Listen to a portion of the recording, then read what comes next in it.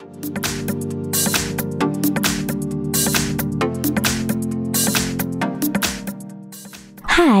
in front of me is Acer B3-A40 Iconia 110, and today I would like to show you how you can set up an alarm clock on this device.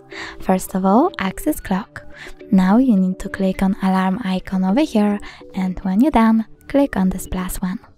Now set up an hour and click OK. After that, select repeat and pick days of the week. When you're done, click on label your alarm however you want to, and click OK.